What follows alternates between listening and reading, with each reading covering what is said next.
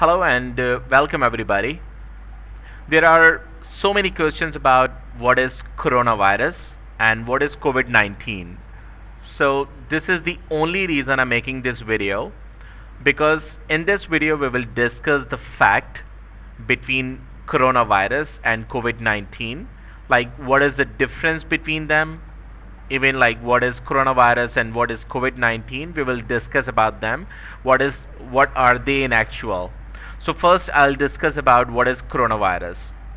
Basically, coronaviruses are a large family of viruses which may cause illness in human beings or animals. Coronaviruses are a type of virus. There are many different kinds and some cause disease. It is just like that it is a big virus, and it makes lot of viruses, you can say. And what is COVID-19? COVID-19, it is just like a caused or by a coronavirus. Like COVID-19 is caused by a coronavirus. It is a type of coronavirus, you can say. COVID-19 is a disease caused by the most recently discovered coronavirus.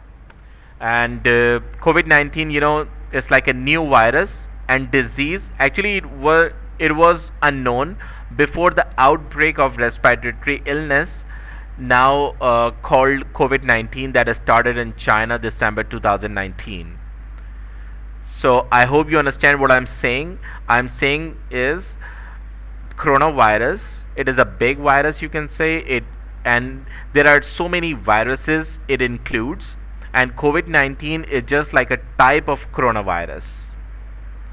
All right. I hope you got my point. Thank you.